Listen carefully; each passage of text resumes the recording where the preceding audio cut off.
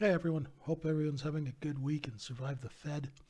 I'm going to do a little video here on how to use these short-term balance ranges to trade. You can see, we've been above, this is Central Time, about 2100 hours Central Time. Market establishes a balance.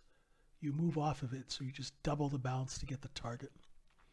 All right, so this is a distribution zone of actually product from lower, but still, that 3987 area right here on profile here, you got balance.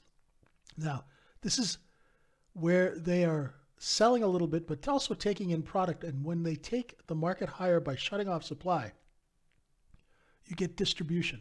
That's why you get your point of control moving up from here to here. And you see a big 5,700 contracts at that tick up in here where we were watching a trade in our London Zoom. I said, don't get involved in this, right? What you could do is once it breaks and comes back into this zone, you could start shorting that deviation there. So if you're initiating at 90, let's say you miss it, right? You're not going to hit it right away. Say you hit 97, 96s. Then you look for the 94, right? And what's at 94? There's a stop, right? And then as soon as the market keeps taking those stops, you could stay short coming back into VWAP and the bottom of your balance. Now, right here is where all the shorts are going to come covering. Why? Because it's the bottom of the cost basis of the size traders. They had a cost basis. They spent time acquiring it, sold it. Point of control moves up. When the point of control comes down, then you'll know, well, we have absorbed the sellers who are trapped above 39.95 down here. Overnight inventory trading is how and why markets are moved. The market moves because of inventory being moved. No other reason.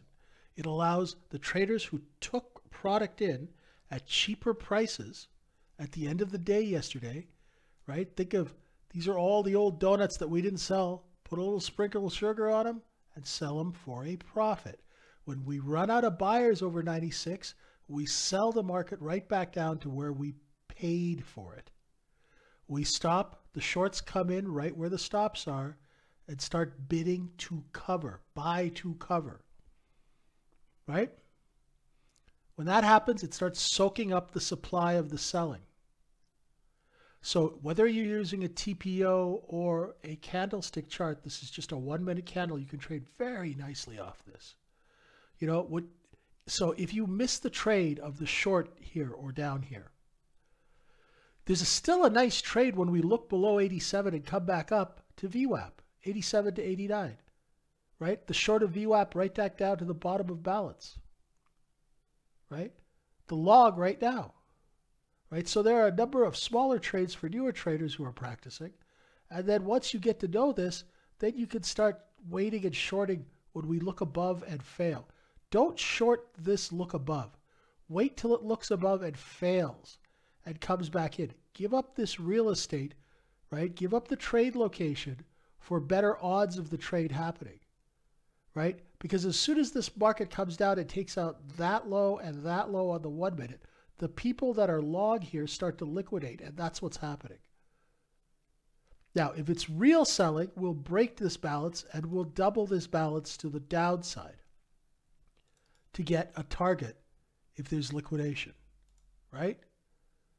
So this is really simple. All you're doing is you're taking these balance zones and you're copying them, right?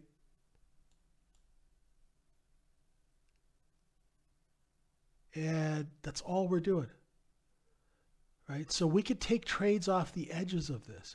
You don't have to capture the entire move, which is, it kind of helps if you're a newer trader and you don't have 400 grand to trade with, and really, really sophisticated execution.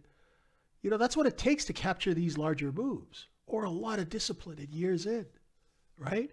Now, you could trade this.